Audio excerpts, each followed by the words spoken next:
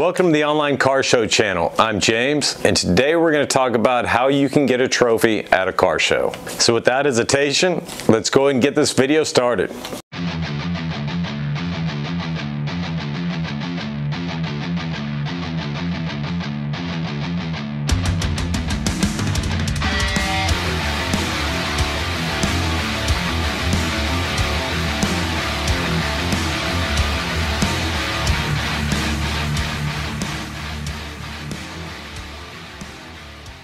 Well, I've debated on doing this video for a long time, simply for the fact that trophies are not the reason you should be going to a car show. I know it seems like it for a lot of people you see at the show and stuff, but in actuality, you know, you should be going to the show for enjoying a good time, you know, on the weekend, getting an excuse to get your baby out of the garage and drive out there with other like-minded car people, enjoying other people's cars, and of course, socializing with other people. That should be the reason you're going to a car show, not for the simple fact of getting a trophy. A trophy is kind of a really cool bonus you get out of it, and that's kind of how it should be seen, you know. And if you don't get a trophy at one show, there's plenty other car shows and many more chances for you to get one. So in this video, I'm going to show you, you know, how to improve your chances to getting a trophy since you're going to the car show anyways. Before we get too far and too deep into the video, I do want to go ahead and ask y'all to go ahead and hit that like and subscribe button. That helps my videos to grow and helps get my channel out there, and I can't say thank you enough for that help. You know, it is that season. That's kind of why I'm releasing this video when I am. It's kind of the second season for car shows in Houston at that time of year, and there's a couple shows I want to put out there. One is I'm probably going to be hitting the Richmond show this weekend. It's Oldsmobile Club in Richmond is hosting an open car show for everybody to come out, and probably going to be at that show this weekend. Next weekend is a huge show being sponsored by West Houston Muscle and 94.5 The Edge. It's called the Boobs Rock Car Show, and I think I saw it's going to be at Mancuso, Harley-Davidson, up off 290 and 6 area. And this one I highly recommend. It's going to be October 1st, and if you're in the Houston area, come on out, enjoy the show. Yeah, one of the big radio stations in town is going to be there, and it should be a really good time. And then after that, October 8th weekend, we have Coach, which is the Corvette Owners Club of Houston, is hosting an open car show for all cars at Sugarland Town Square in Sugarland. So I'll be at that car show as well. And then we get into Halloween season and a bunch more car shows on the list. So it's just one weekend after the other for the next couple months here. Good times. But anyways, let's get on to the video at hand. You know, how can you improve your odds of getting a trophy at a car show? I'm going to go over what I see 9 things here you can do to help that out. Number one, this is the easy one, and it should be a given, a nice car. You know, if you're pulling into a car show and you're in a I don't know, your mom's Ultima, whatever, something real base model, and there's other cars there. You're against McLarens, Lamborghinis, you know, full out builds and all that. Your chances of getting a trophy are going to be dwindling. The next tips I'm going to give you, though, the next 8 tips are going to show you how you can improve the odds, even being a lesser car. Believe it or not, I've gone to a car show and seen a Tiburon that was stanced with wheels that I would probably never have voted for beat out a Lamborghini and a McLaren, I think it was a 600 LT at a car show. And, you know, it's simply for the fact of the reasons I'm about to go over next. But so you can improve your odds, and just because you're not at the nicest car, you're not in the nicest car at the car show, doesn't mean you're always not going to get a trophy. I've been to car shows where they were giving out 35 trophies and there were only 55 cars in the whole event. So over a 50% chance you were going to get a trophy at that show. And like I said before, a lot of these shows, you know, as you get out there, go to more shows, you're going to eventually get a trophy and get known, and they try to make these trophies like that to where it's not just all going to one guy. And a lot of times it can seem that way, but that's not the case. So that was number one, just having a nice car. That should be a given one. But number two, one of the things you can do to make yours a little bit nicer over a nicer car is to be cleaner. You know, spend some time that week before the show waxing your car, doing paint correction, whatever you want to do. But wax is nice. It gets a nice shine on the car. Make sure you clean your engine bay. Try to get all the dust and stuff out of the nooks and cranny of it. Clean your wheels good. Make sure you put on some tire shine.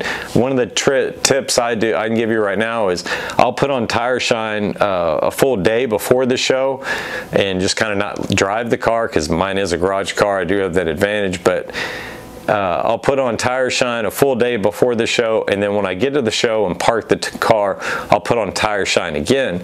That gives it a nice 2 layers, and you get a real mirror finish. You know, if it's a professionally judged show and not a people's choice show, this can really come into play, because judges are supposed to be rating your car highly on the cleanliness.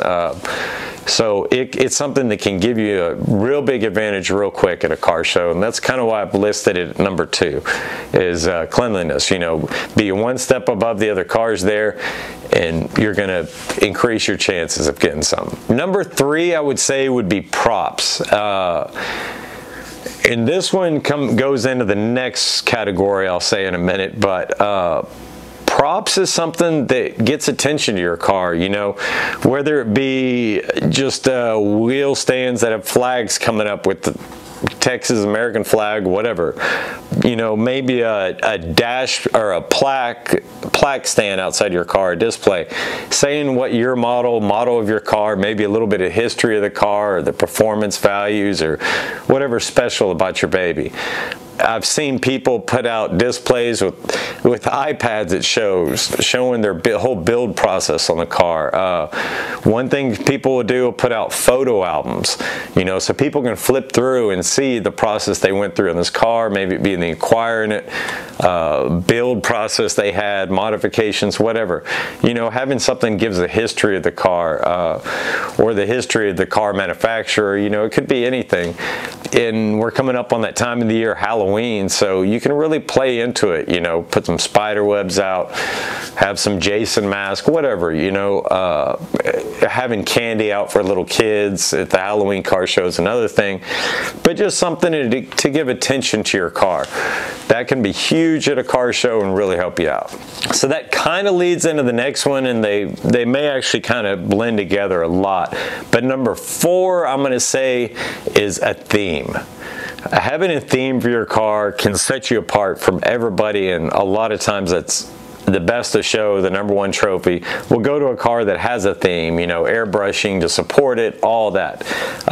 One of the things I did with my Camaro that won so many trophies was the fact that I had an airbrushed Elvira mural on the hood liner when, you know, I had the car open up and stuff. So everybody saw that. It had kind of an Elvira theme, and it really played in for Halloween. But you know, stuff like that, having a theme for your car. And you don't have to go all out with paint. Maybe you just buy a, you know, mannequin or whatever and put them in a Jason mask or a skeleton in the car or whatever. That's one thing I do, is I put, especially around Halloween, is I'll put a skeleton in my car with the ZR1 hat, and the little kids go crazy over it. People take pictures by your car just to get the skeleton.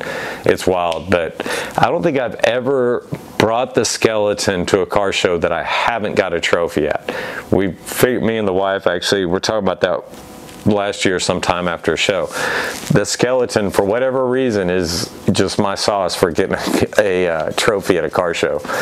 But so that shows you just having a theme can really set you apart from other cars at the show and play really big into your favor.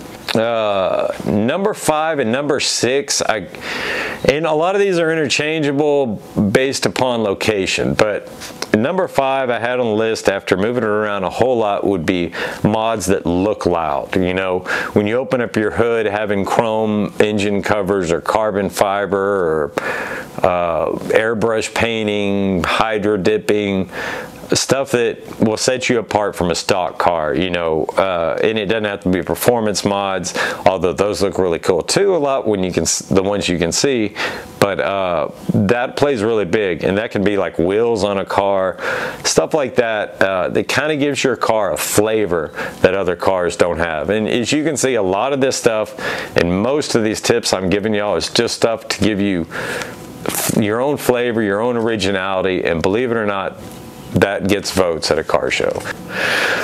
All right, number 6 I have is location. You know, and you hear this everywhere, location, location, location. And honestly, at a car show, this could be number 2.